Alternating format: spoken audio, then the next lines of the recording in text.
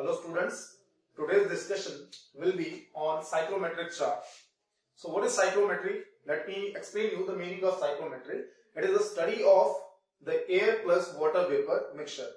And in the entire discussion, as far as GATE exam is concerned, air plus water vapor mixture should be considered as an ideal gas mixture. Now the psychrometric chart is important for GATE chemical as well as GATE mechanical point of view. The chart outline is like this. There are some curves. I am not including all the parameters on the psychrometric chart. Only those parameters will be discussed which are important for GATE. So the y-axis is having y dash, which is called the absolute humidity, also known as the specific humidity or simply humidity, having the units of kg water vapor per kg dry air, and y dash increases from bottom to top. The x-axis shows the dry bulb temperature of air vapor mixture and it increases from left to right. Okay. The curves represent percent saturation.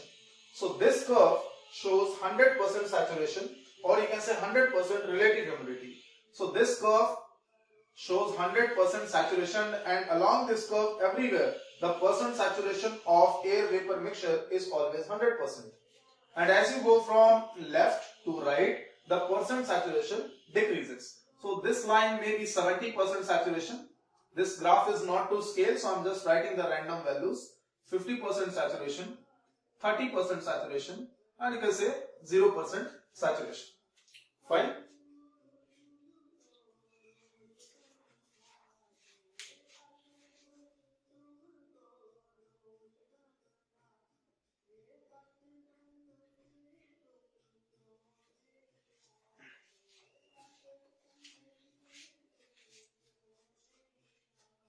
Also, there are some slant lines.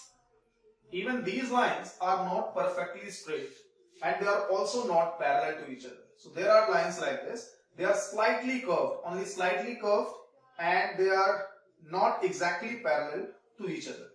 So what is the meaning of this line? What it denotes? These are the adiabatic cooling lines. Adiabatic cooling lines. Okay. There are other parameters as well. In the psychrometric chart only, you can also read the enthalpy values, you can also read the humid volume, you can also read the humid heat. So I am not showing all those parameters, only these parameters I will discuss because these parameters are frequently asked in the examination. Okay, so now suppose I am initially present at this point. So the air vapor mixture denoted by this point, that is point 1, is having the dry bulb temperature shown by this point and the humidity, the absolute humidity given by this particular point. Okay. Now suppose you are heating the mixture. So what happens when you heat the air vapor mixture in a closed container?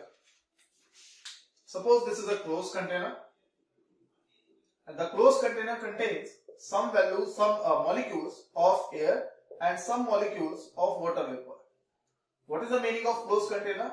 No mass can enter the system, no mass can leave the system, and everything is present in the air form, gaseous form or vapor form. There is no liquid present inside the closed container.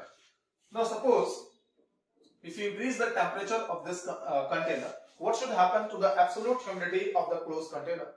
This is a very, very important concept, that as you increase the temperature, the absolute humidity of a closed container always remains same.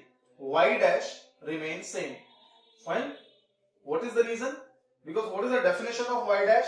It is the mass of water vapor, mass of dry air. So it depends upon the mass. If the mass of the container is not changing, neither of the component is going out of the container, none of the component is being added into the container, so the mass is not going to change, and definitely therefore the absolute humidity should remain constant. So as temperature increases, the absolute humidity remains constant. What happens to the absolute humidity of the closed container as the temperature decreases? So this increase in temperature is called sensible heating and the decrease in temperature is called sensible cooling. Right? So when temperature decreases, again no mass is getting changed, air mass remains same, water vapor mass remains same, so absolute humidity again remain constant. But as you are decreasing the temperature, there will be a point after which the water vapor present in the mixture starts condensing. The temperature at which the water vapor is on the verge of condensation is called the dew point temperature of the air vapor mixture. Fine. So up to the dew point, you are decreasing the temperature. Now you have reached the dew point. The moment you reach the dew point, up to that temperature, there will be no change in absolute humidity.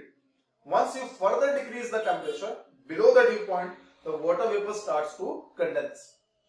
Once it is condensed, now it is not present in the water vapor form. So it should not be counted for calculating the humidity, and after that, the absolute humidity of the system decreases. Fine? So, when the absolute humidity of the system decreases, this is called dehumidification.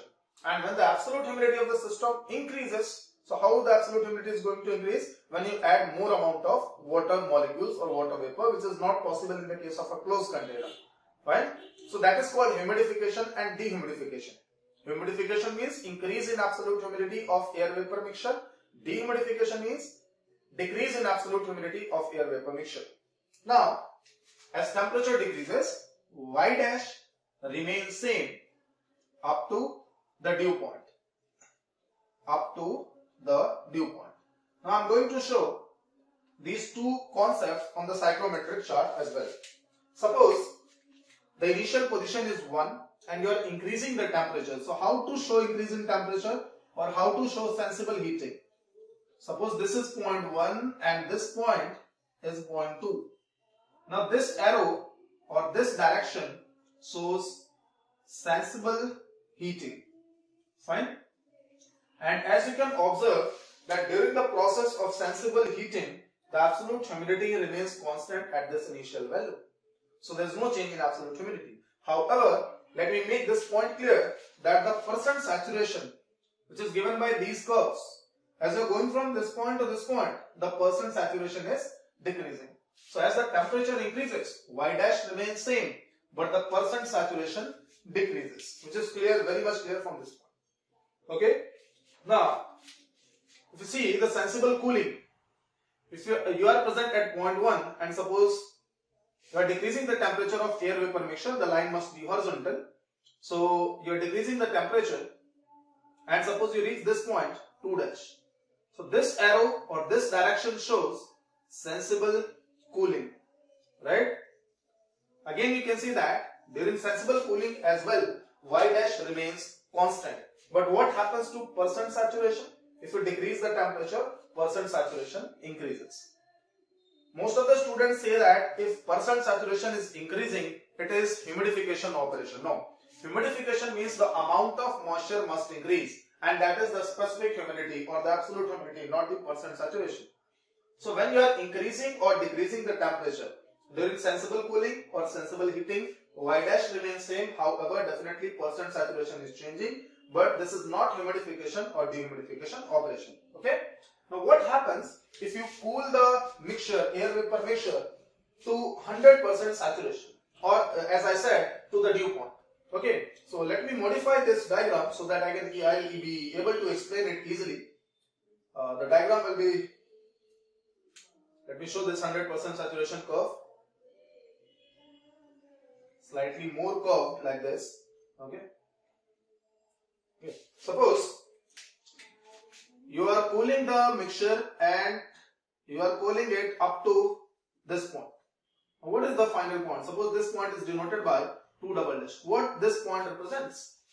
As you are cooling the mixture, the percent saturation increases and ultimately you reach a particular temperature where the percent saturation is at its maximum value, which is 100%.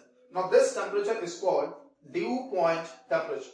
So very important line here, that what is the value of percent saturation at the dew point, or what is the value of relative humidity at the dew point? That is 100%.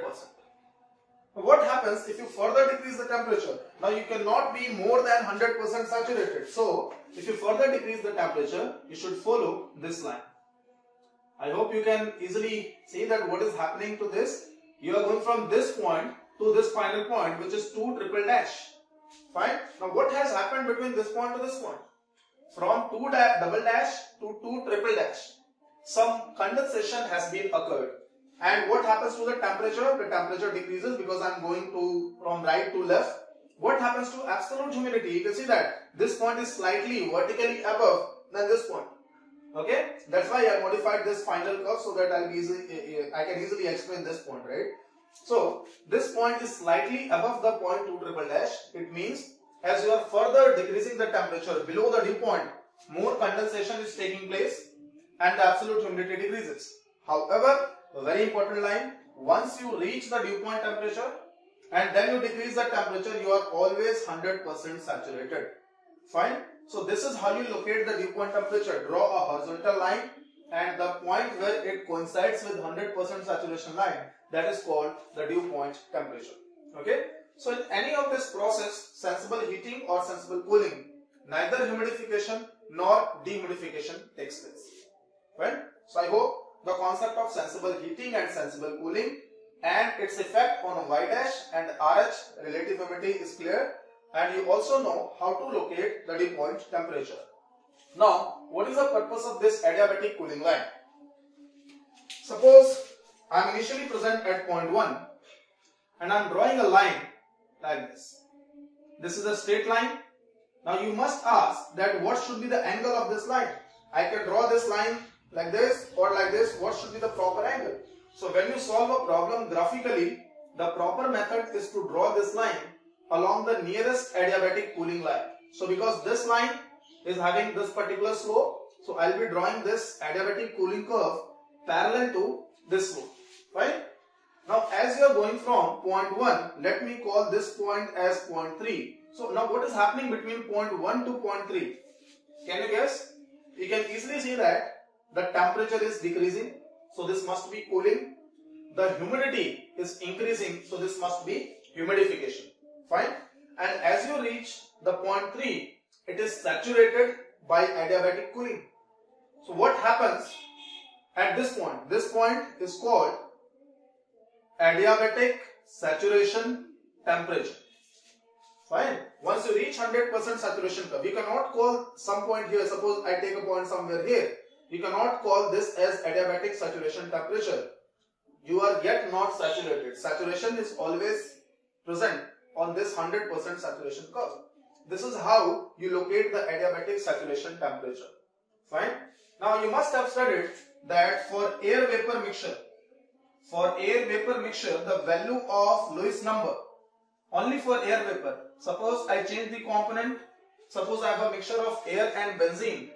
Then the statement that I am going to make here is not valid for that mixture. Okay. What is the statement? That the ratio of heat transfer coefficient by mass transfer coefficient into humid heat is approximately equal to 1. And this ratio is dimensionless and is called Lewis number. It is called Lewis number, and the value of Lewis number for air vapor mixture is always equal to 1. Due to this reason, now I am not going into the detailed derivation that the value of Lewis number is equal to 1. Then what is its conclusion? That is detailed derivation. Let's not go into that. If Lewis number is equal to 1, it means that the adiabatic saturation temperature and the wet bulb temperature values are identical. Fine. So for air vapor mixture, always adiabatic saturation temperature and wet bulb temperature will be same. So the method for finding adiabatic saturation and wet bulb temperature are identical.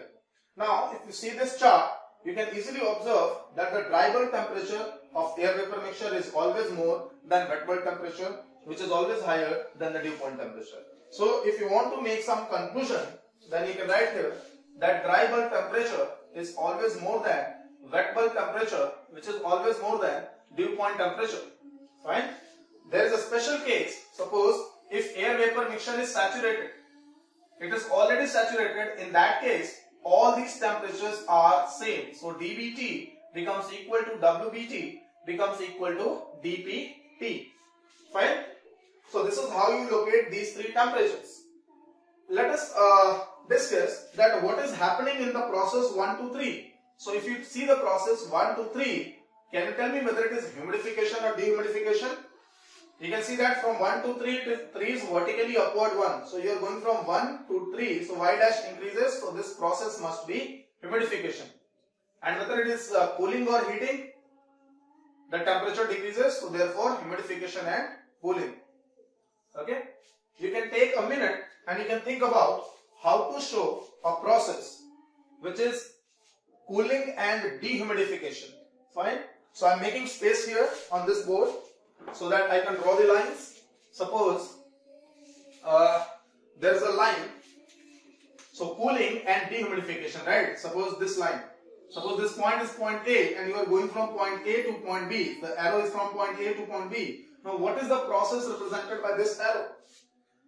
First of all, it is heating or cooling. The temperature here and the temperature here. The final temperature is less than the initial temperature. So what is this? This is cooling. What about humidification? It is humidification or dehumidification. The humidity is decreasing.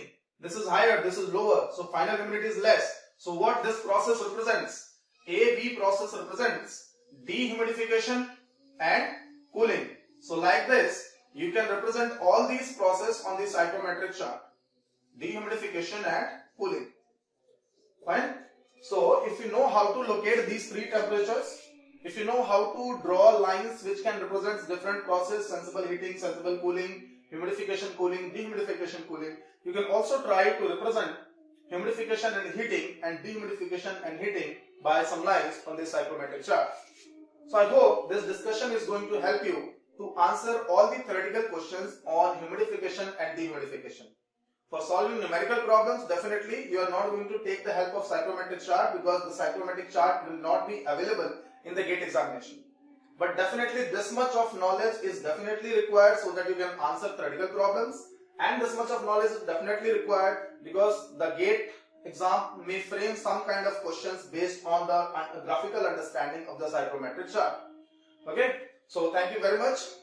I hope this is going to help you a lot in your upcoming exam.